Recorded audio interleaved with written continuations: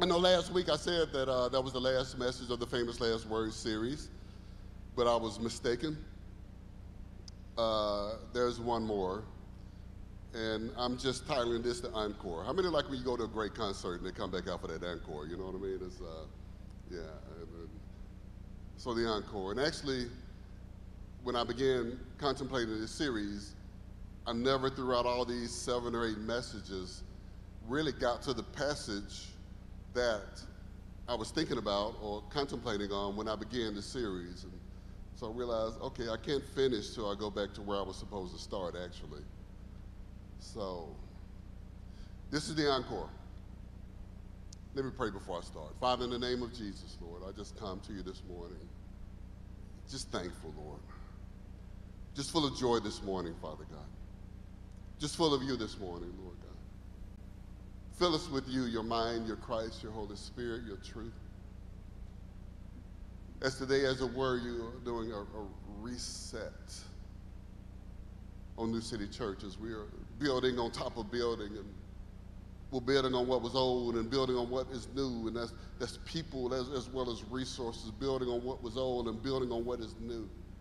You're resetting the foundation, bringing us back to a reboot of the foundations that you want us to build on. Help us in this season. Help every church in this season that names your name, Jesus. Help us, Lord God, to stand firmly on your truth, firmly on your word. We thank you for it right now. Help me, Lord God, once again.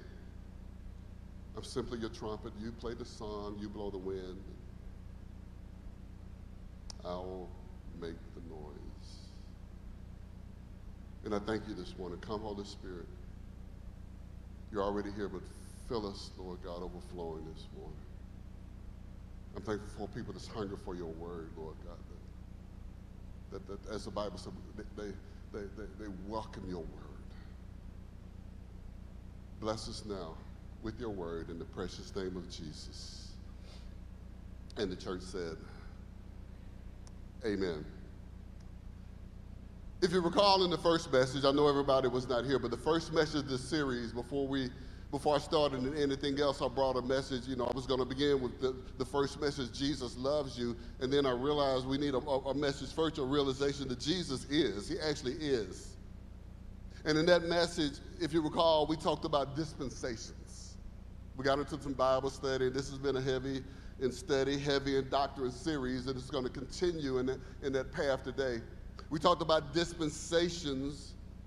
We expounded on the fact that Jesus, that God's work in the earth is a progressive work of dispensations. In other words, they're divinely appointed order or age. They're defined by divinely set periods of time and seasons when God does things in the earth. They're boundaries of dispensations. We talked about Jesus' famous last 3 words on the cross in that first message when he said, "It is finished." If you recall, we said it was finished. And his time of walking as a human on the earth was finished. His time of suffering and dying for our sins was finished. But what Jesus was actually declaring, he was declaring the finish of a dispensation. Jesus was to say, this dispensation is over. That dispensation was the dispensation of the revelation of Christ, the revelation of who I am, the person of Jesus Christ, was finished. The fulfillment of prophecy of Scripture from the Torah, the first 5 books of the Bible recorded by Moses, throughout the Old Testament, 350 plus prophecies from Genesis to Malachi, recorded by judges and kings and major and minor prophets of Israel over a period of 1,500 years, foretelling the coming of a Savior, the coming of a Messiah, a good shepherd, a mediator, a judge, a king forever, Emmanuel with us. Foretelling over 1,500 years of prophecy, over 350 mentions in the Bible. He said, now that has come, that dispensation has come and is now finished. A dispensation that began with the virgin birth in Bethlehem and it completed on a cross of punishment, torture, and dying in Jerusalem. And at that moment, the dispensation of the revelation of Christ was finished. And listen, and at the same moment began the next dispensation of the redemptive work of God in the earth. At that moment began the dispensation of grace. One dispensation have ended, the dispensation of the revelation of Jesus ended, and now began the dispensation of grace. Grace. You remember when Pastor Richard talked about God's love, he talked about the two-sided coin. Anybody remember that message? It's a great message. When the Bible talks about grace, it's another one of those two-sided coins in the Bible. When you look at the Bible, you see an explanation of grace, and you also see a definition of grace. The two sides of the same coin, and you can't have one and leave the other. You can't grind off one side and keep the one side. I want to talk a little bit about grace this morning. It's a beautiful word. It's a beautiful thing. How many are glad for grace? Come on, this ain't no trick question. Come on, yeah, no. If you want to find an explanation of grace, one of the best scriptures is Romans 3:20-24. And Paul wrote, therefore, no one will be declared righteous in God's sight by the works of the law. Rather, through the law we become conscious of our sin. But now, apart from the law, the righteousness of God has been made known, to which the law and the prophets testify. This righteousness is given through faith in Jesus Christ to all who believe. There's no difference between Jew and Gentile, for all have sinned and fall short of the glory of God. And all are justified freely by his grace through the redemption that came by Jesus Christ. A great explanation of grace. And then there's another side of the same coin. It's recorded in Titus 2:11-14, which is, I believe, the best definition of grace you will find in the Bible. And Paul wrote in this letter to Titus, for the grace of God that brings salvation has appeared to all men, teaching us, or some translations said training us, that denying ungodliness and worldly lusts, we should live soberly, righteously, and godly in the present age, looking for the blessed hope and glorious appearance of our great God and Savior, Jesus Christ, who gave himself for us that he might redeem us from every lawless deed and purify for himself his own special people, zealous for good works. It seems almost contradictory. We have this grace freely given for salvation that no one can earn, but the other side of the coin is that this grace that brings salvation that has appeared to all men also teaches us or trains us to deny ungodliness and worldly lusts, live soberly, righteously, and godly, zealous for good works. Which is it, Pastor? I'm telling you, it's both. It's both. Grace saves and grace teaches. Why would God save you and leave you in the same sewer? No. No. He won't do that. He loves you too much. Grace saves, grace teaches. Grace. The dispensation of the revelation of Christ is over. We are now living in the dispensation of grace. And if you look at the Bible, the beginning of the dispensation of grace also marked what Jesus called the beginning of the end times. The beginning of the end times. You see, what God called the end times have been going on now for about 2,000 years, but that's a blink in heaven.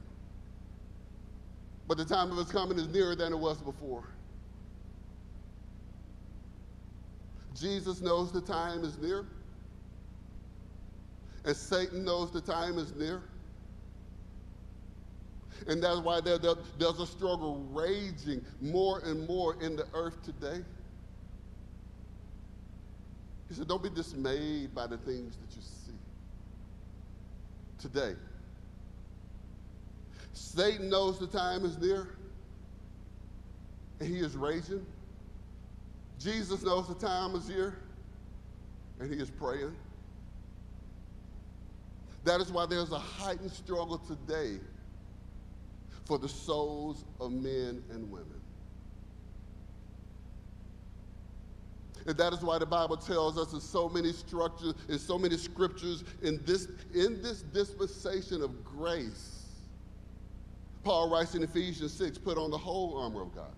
In this dispensation of grace, that you may be able to stand against the wiles of the devil. In this dispensation of grace, for we do not wrestle against flesh and blood, but principalities and against powers, and the rulers against the rulers in darkness of this age, spiritual hosts of witnesses in the heavenly places. In this dispensation of grace, he says, take up the whole armor of God, that you may be able to withstand the evil day, and having done all, stand. In this dispensation of grace.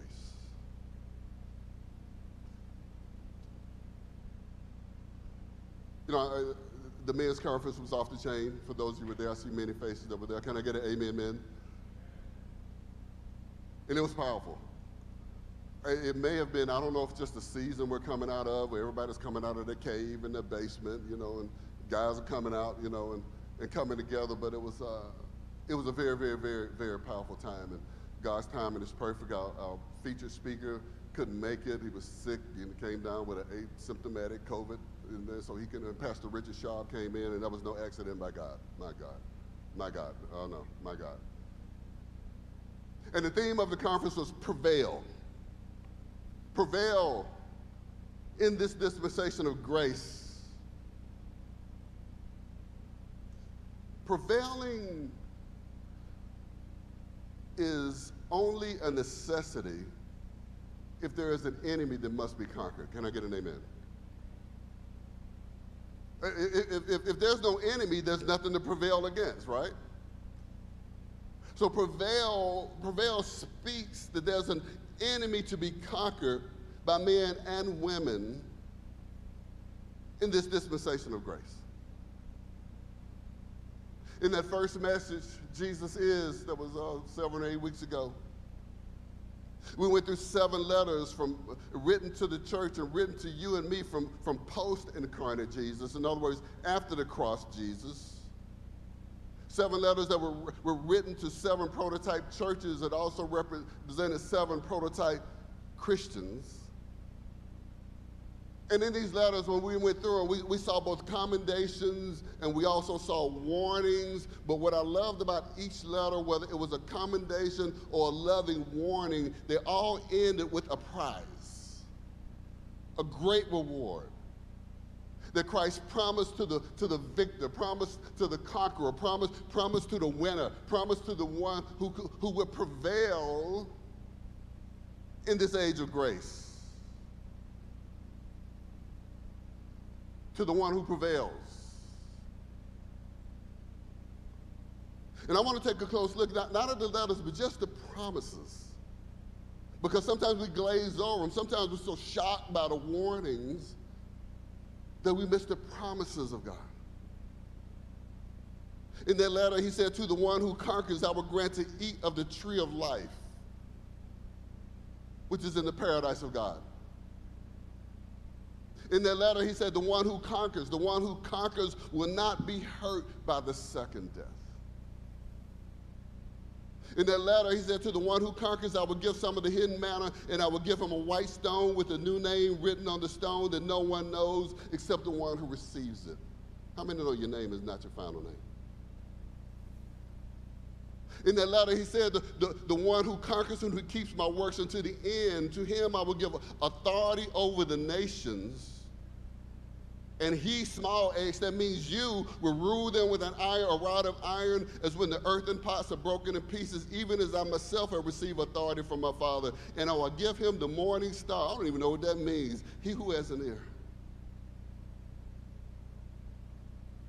Jesus wrote to prototype churches and prototype Christians, the one who conquers will be clothed thus in white garments, and I will never blot his name out of the book of life. I will confess his name before my Father and before his angels.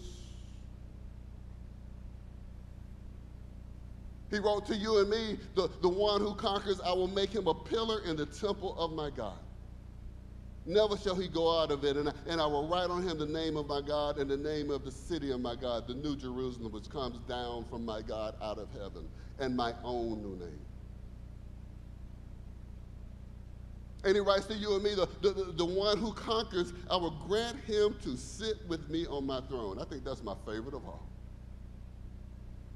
I will grant him to sit with me on my throne, as I also conquered and sat down with my Father on his throne. He who has an ear, let him hear. To the one who conquers, he said, he's speaking into this dispensation of grace. And he said, to the one who conquers, promises. Thank you, Jesus, for the dispensation of grace. Where would I be without not only grace that saves, but grace that trained me to make better choices, to live a better life, to avoid evil to the best of my ability most of the time. Grace is precious to me.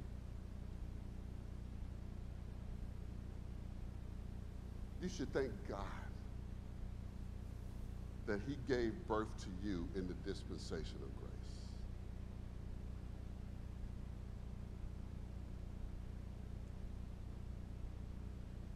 Thank you, Jesus. However, let's look forward. There's a day, just as the dispensation of the revelation of Christ came to an end, it was finished. There is a day when the dispensation of grace will also be finished, when it will end. And that day comes individually, and it also comes on the whole world. That end of this dispensation of grace comes individually when someone dies rejecting Christ as their Lord and Savior. For them, that is the end of the dispensation of grace. And this dispensation of grace the day comes upon the world when Jesus returns from his bride. When you see that flashing in the eastern sky and it's coming, that is the end of the dispensation of grace. On that day, just as when the end of the dispensation of the revelation of Christ ended, the dispensation of grace began. When the dispensation of grace ends, now comes the dispensation of judgment. Come on, we're resetting the foundation. Come on, church. We're talking about this faith. We're talking about our Jesus. We're talking about the things that are to be, the things that the Bible says, that as we live our day and day life, we must not forget that these things are so. That is why this series. The dispensation of grace, a day will come for every believer and the entire world when the dispensation of grace finishes, closes, as precious as it is, as loving as it is, as beautiful as it is, it comes to an end, and then immediately following comes the dispensation of judgment that Jesus prophesied to his disciples in last week's message, sitting on the Mount of Olives, when he was talking about all these things. And he prophesied that end of grace and the beginning of judgment. When he said in Matthew 24, 27 through 30, he said, for as the lightning comes from the east and flashes to the west, so also will the coming of the Son of Man be. For wherever the carcass is, there the eagles will be gathered together. And he says, immediately after the tribulation of those days, the sun will be darkened, the moon will not give its light, the stars will fall from heaven, and the powers of the heavens will be shaken. He says, then the sign of the Son of Man will appear in heaven. Then all the tribes of the earth will mourn. They will mourn because this is the end of the dispensation of grace that we're in. Because even if you're going to heaven, you're going to be aware that some people, and it said the world will mourn. They rejoice that it is coming. So the world will mourn at his second. And they will see the Son of Man coming on the clouds of heaven with power and glory, the end of grace. You see, when Jesus came to the earth and gave his life on the cross, the wrath of God against sin did not go away. You were redeemed. You were saved. A price was paid. He drank of the cup for us so that you could be let go. For those of us, he's not one that's mine. One that's mine will be lost. Not one that the Bible said that you gave me will be lost. The beginning of judgment. Come on, let's read some more Bible. How many love the Bible? You might need a glass of water with this one. Revelation 20, 11 through 15. It says, then I saw a great white throne and him who sat on it, whose face the earth and the heaven fled away. And there was found no place for them. And I saw the dead, small and great, standing before God, and books were opened. And another book was opened, which is the book of life. And the dead were judged according to their works by the things which were written in the books. The sea gave up the dead who were in it, and death and Hades delivered up the dead who were in them. And they were judged, each one according to his works. Then death and Hades were cast into the lake of fire. This is the second death. Remember, he said, for those who overcome will not be hurt by the second death. And anyone not found written in the book of life was cast into the lake of fire. Come on, we need to come back to some foundation, church. We need to come back to some truth. The day will come where every man born in the world will stand before the throne of God.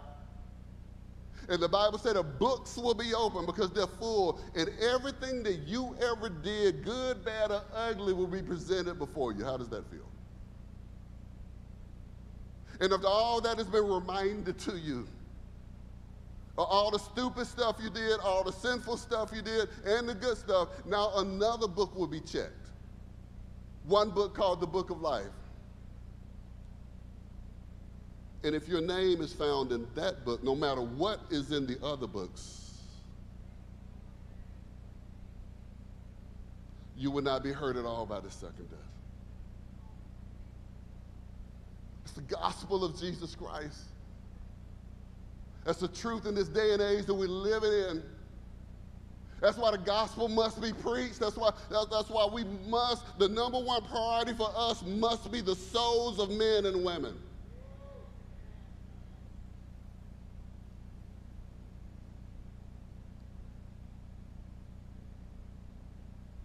The dispensation of judgment. And thank God it's a brief dispensation. The Bible describes it as a day. A day. Because then comes a next disposition. It's not over, church. There's a final disposition. After the disposition of judgment comes the disposition of heaven. The New Jerusalem. What is that? It's the restoration of the original plan of God. It goes all the way back to Genesis. It's the new Genesis.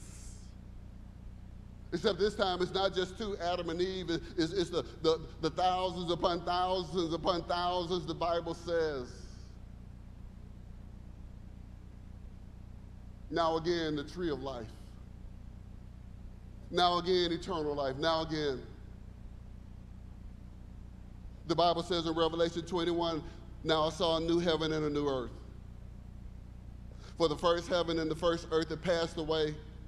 Also, there was no more sea. And then I, John, saw the holy city. This is what New City Church gets its name. The holy city, the New Jerusalem, coming down out of heaven from God, prepared as a bride adorned for her husband. And I heard a loud voice from heaven saying, behold, the tabernacle of God is with men, and he will dwell with them, and they shall be his people. And God himself will be with them and be their God, and God will wipe away every tear from their eyes. There shall be no more death, nor sorrow, nor crying. There shall be no more pain, for the former things have passed away. And as I've said over and over, this dispensation of grace will be the former things. The dispensation of judgment will be the former. Then he who sat on the throne said, behold, I make all things new, not some things, all things new. That's why last week, all these things that we look at got to go. Because I'm going to make all things new. And he said to me, write, for these words are true and faithful. And he said to me, it is done. Here's another, it is done. Some translations said, just as he said on the cross, it is finished. He says, it is finished. Another dispensation is finished. It is finished. I am the Alpha and the Omega, the beginning and the end. And I will give of the fountain of water freely to him who thirsts. He who overcomes shall inherit all these things. I love that. He who prevails shall inherit all. He who conquers shall inherit all these things. And I will be his God, and he shall be my son. But the cowardly, unbelieving, abominable, the murderers, the sexually immoral, the sorcerers, idolaters. Come on, this doesn't read in church too well. And all liars shall have their part in the lake which burns with fire and brimstone, which is the second death. The Bible, back to the Word of God. The whole Word. Not just the stuff that's nice. We're sitting around being nice and people are going to hell. There is no gospel of Jesus Christ without repentance of sin. The cross for what? Grace for what?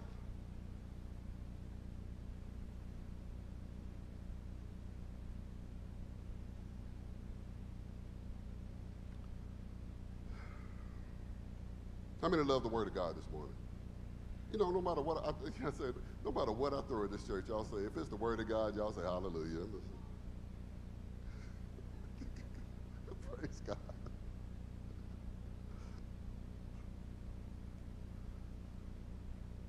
How many of y'all love Jesus? Come on. Come on. You know what? One thing I love about Jesus, he doesn't spare me the truth. Ignorance of the faith is causing many believers to stumble, fail.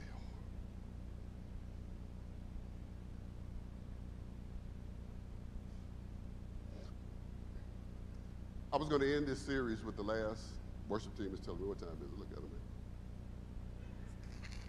Yeah. What time is it, Pastor Wilson? Thank you. Got time? Slow it down? Okay. When I began this series, I had the last chapter. You know, when I said the last words, I was thinking the last chapter, the last word. I mean, and that's why I would look when I began this series, and then the Holy Spirit began to take me back to this and that and this and that and this and that. But I just want to end this series reading the last word. Now, this is the last word of this series, the famous last words, the end of the Bible that we so rarely get to when we're doing our devotion time. The last of the last in Revelation 22. I'm going to start in verse 6. And this is the discourse going on between John, an angel messenger and Jesus, the post-incarnate Jesus. And I'm going to leave it to you to pick up who's speaking when. And then he said to me, but this is the angel, then John is saying, then the angel said to me, these words are faithful and true. And the Lord God of the holy prophets sent his angel to show his servants the things which must shortly take place. Behold, I am coming quickly. It's Jesus speaking. Blessed is he who keeps the words of the prophecy of this book. Now I, John, saw and heard these things, and when I heard and saw, I fell down to worship before the feet of the angel who showed me these things. Then he, the angel, said to me, see that you do not do that, for I am your fellow servant and of your brethren the prophets and of those who keep the words of this book. Worship God. And he said to me, do not seal the words of the prophecy of this book, for the time is at hand. He who is unjust, let him be unjust still. In other words, he who rejects, there's nothing you can do. He who is filthy, let him be filthy still. Don't you pass judgment, but you gotta. He who is filthy, let him be filthy. He who is righteous, let him be righteous still. He who is holy, let him be holy still. He says, and behold, I am coming with me. This is Jesus speaking. And behold, I am coming quickly, and my reward is with me to give to everyone according to his work. I am the Alpha and the Omega, the beginning and the end, the first and the last. And he says, blessed are those who do his commandments, that they may have the right to the tree of life, the new Genesis, and may enter through the gates into the city. But outside, again, he says, are dogs and sorcerers and sexually immoral and murderers and idolaters and whoever loves and practices a lie.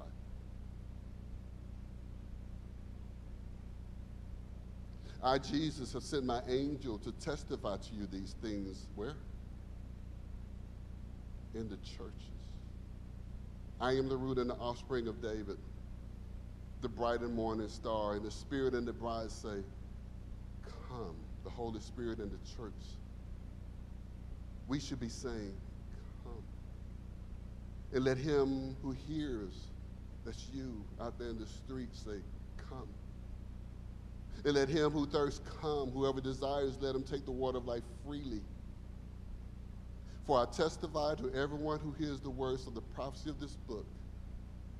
This is rough. If anyone adds to these things, God will add to him the plagues that are written in this book. And if anyone takes away from the words of the prophecy of this book, God shall take away his part from the book of life, from the holy city, and for the things that are written in this book. He who testifies to these things says, surely I am coming quickly.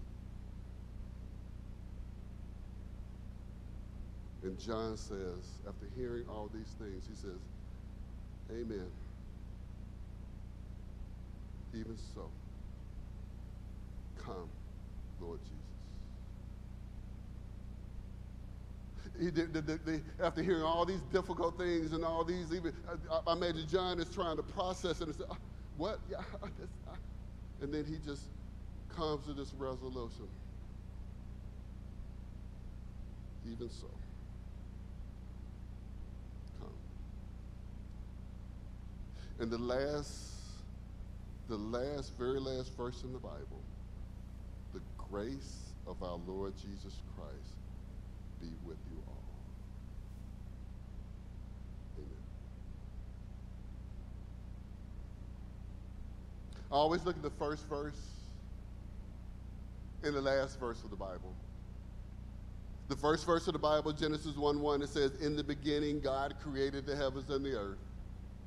And then the last verse, 22:21, Revelation, the grace of our Lord Jesus Christ be with you all. And here we are, we're living in the middle. We're in the middle of Jesus created the heavens and the earth, and we're in the middle of that, and the grace of our Lord Jesus Christ come, even so come. Living in the middle, in the dispensation of grace. And this dispensation of grace, there's a war raging, if you haven't figured it out yet. It's to wake you up. Some of us need slapping around. Wake up, wake up. So full of the TV and social media. Wake up. Full of all that and empty on the word. Wake up.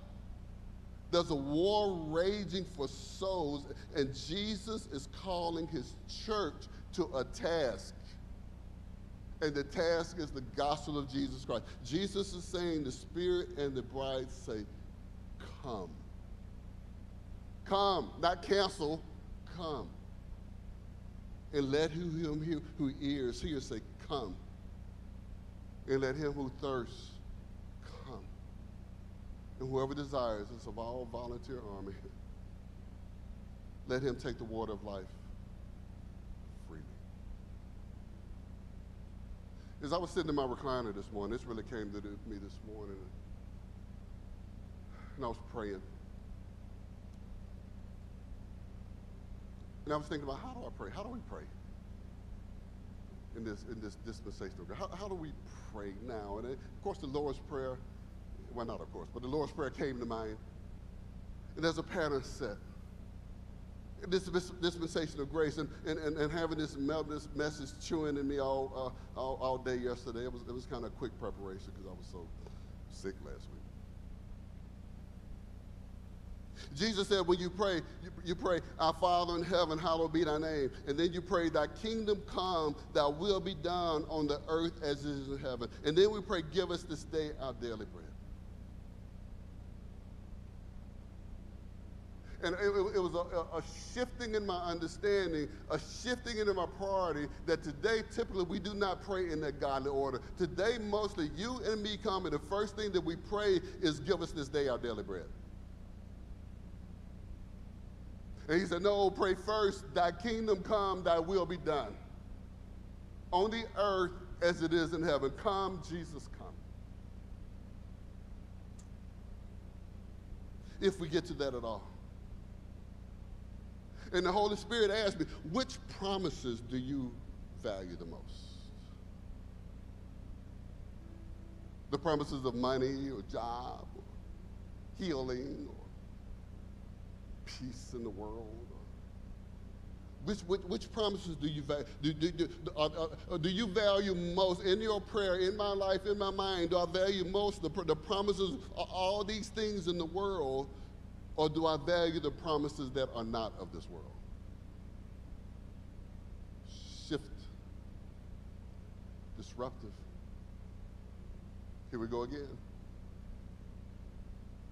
A shift. Our priorities, prayer. My prayers for me and for you is that we would discipline ourselves again to be absolute disciples of Jesus Christ. No small g gods allowed.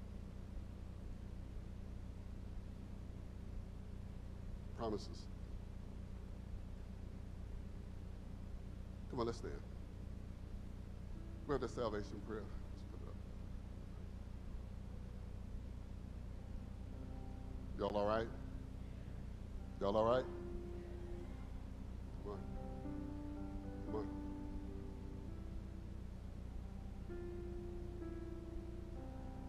Jesus told the soldiers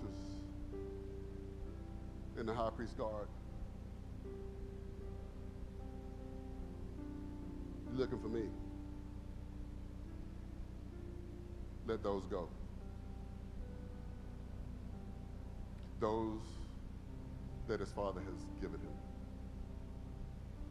The Bible says no one comes to him unless he calls first. There's a whisper of the Holy Spirit in the ear of every unbeliever. Believe. Believe. And there may be someone here today who's drifted from that or never grabbed hold of that truth again in the first place. Especially for you, I want you to pray this prayer out loud. And we all pray it out loud. I pray it out loud because there's some area of my life I drift every week, not daily.